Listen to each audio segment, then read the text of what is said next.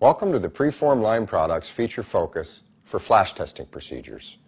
Flash testing is the procedure that we highly recommend to ensure that you've assembled and sealed the closure properly before you leave the job site. Many companies have their own procedures for flash testing, so follow your company practices, but this is just one alternative way to flash test to achieve the same result.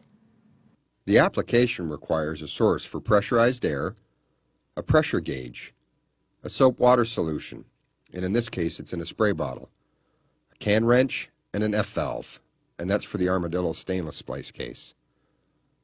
When using the Armadillo stainless splice case series of products, a fitting to attach an F-valve is provided in either the end plate or mounted into the stainless steel shell.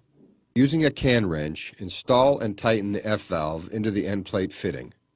To flash test, simply inject pressurized air into the closure until the desired amount is achieved. Confirm the amount of pressure with the pressure check gauge. Using a soap and water solution from either a spray bottle or a canister, apply the solution to all the sealed surfaces of the closure. Visually inspect. If there are no bubbles present, the closure has been successfully assembled. If bubbles are present, this indicates the closure has not been sealed properly. Identify the location, take corrective actions, and repeat the flash testing process.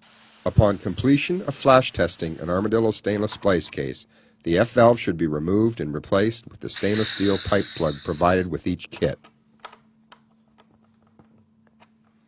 That's all there is to flash or soap testing your closure. And please remember, the job is not complete until you've flash tested the closure. Thank you.